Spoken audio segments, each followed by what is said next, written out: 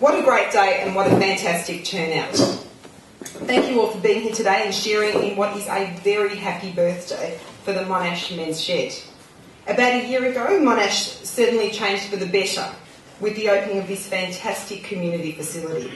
Today is about celebration. It is about the journey we've come and, more importantly now, where we're going to head. So I thank you all for joining us today, and I hope to see you at our next function 10, 15 years' time. We all have our own personal and challenging experiences when it comes to health. My passion for men's health started in an official capacity back in 2008 when Julia was Deputy Prime Minister. I was elected to, with five other ambassadors, to go around the countryside and talk about men's health and try and formulate a men's health policy. The media immediately went crazy, and Jeff Kennett actually stepped in and helped me out and took me under his wing a bit and took me out into some rural areas. So that's how I got involved mainly with Beyond Blue, and Jeff was very good to us because I suppose he'd been through all that sort of stuff before. But as one of the government men's health ambassadors, I had the opportunity to speak to blokes around the country about their health.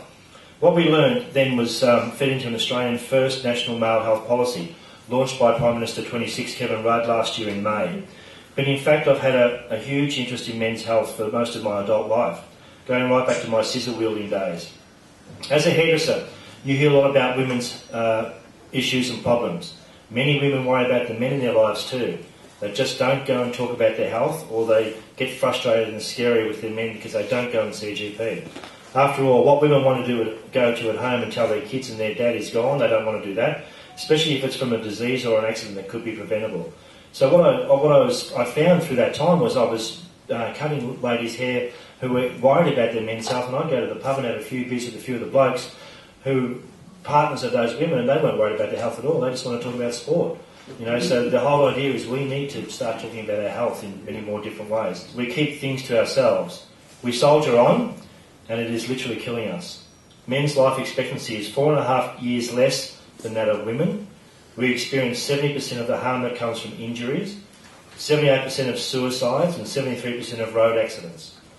We are 3 times more likely to die of heart disease, like General Monash did. This is a special news story weaving its way through Australian society. It's really taken on a great strength. It's quite a success story, and everyone involved should be very proud, and especially you guys here. Here at the Monash Men's Shed, you've done the hard yards of planning and fundraising. Now, for the past year, the shed's been in operation. It's making a difference already. It was a textbook example of cooperation between state, local, community groups and sponsors like Westpac and now Bendigo Bank. It shows what we can do when we all work together as Australians. And thank you for the important role you play for the blokes in this community. You're doing the best thing any Australian can do. You're making a difference.